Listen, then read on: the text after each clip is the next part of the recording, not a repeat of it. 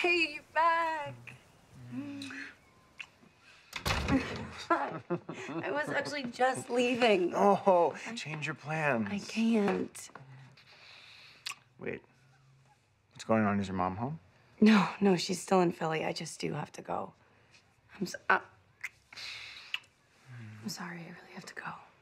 I haven't seen you in days. I know, and I really want to catch up, and I want to hear all about your police seminar. Maybe tonight?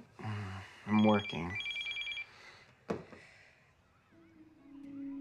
Spence, what's going on?